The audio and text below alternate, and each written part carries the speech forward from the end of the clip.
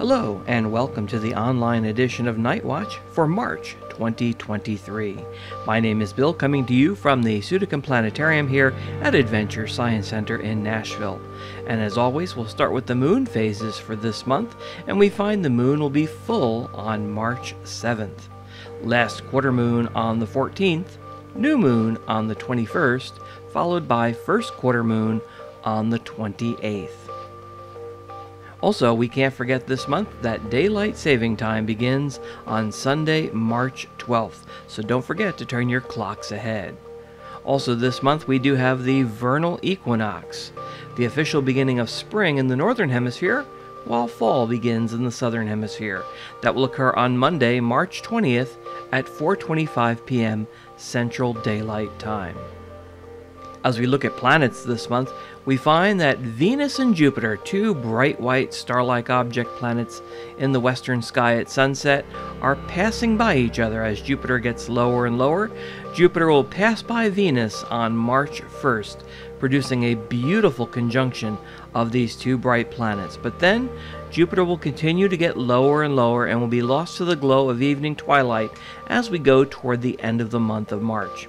See the very thin crescent moon just past its new phase, passing by Jupiter on March 22nd. The next two nights, the moon will continue to get higher in the sky as it passes by Venus on the 23rd and 24th.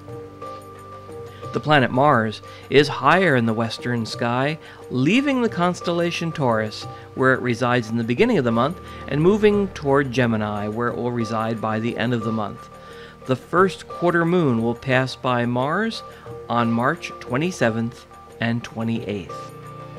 As we look at the sky at about 8:30 p.m. Central Daylight Time, we find the winter constellations of Orion and his two faithful dogs, Canis Major and Canis Minor, along with Taurus and the constellation Gemini, are heading toward the western part of the sky as we move around the sun, and the spring constellations are getting up higher in the eastern sky, including the king of the spring season, Leo the Lion, whose head and neck looks like a backwards question mark shaped group of stars, and his back legs and tail is represented by a right triangle on its side.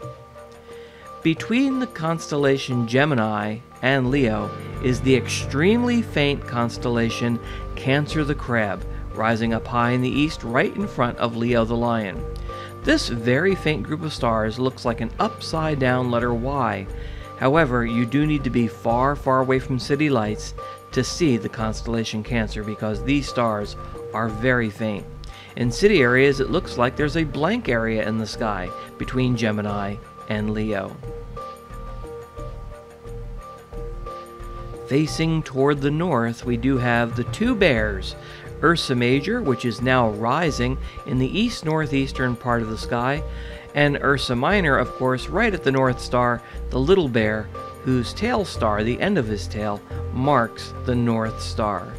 Now, why do these bears have such long tails? Well, according to one of the stories, these bears have long tails when Zeus threw them into the sky by holding onto their little fuzzy, stubby tails and throwing them up high into the sky, and their tails getting all stretched out. Also part of the two bears are the familiar pictures that we usually call the Big Dipper and the Little Dipper. Now, if you'd like some more information and something to print out, check out our online star chart at adventuresci.org/starcharts. And don't forget to visit us here at the Sudekum Planetarium for our regular Nightwatch show under the beautiful 63-foot dome of the Sudekum Planetarium here at Adventure Science Center. And also check out some of our other shows and programs happening here at Adventure Science Center. Check out the main website, adventuresci.org. Again, my name is Bill, and I hope you enjoyed this month's online version of Nightwatch. We hope you can visit us here at Adventure Science Center and the Sudekum Planetarium. Until next time, I wish you clear skies.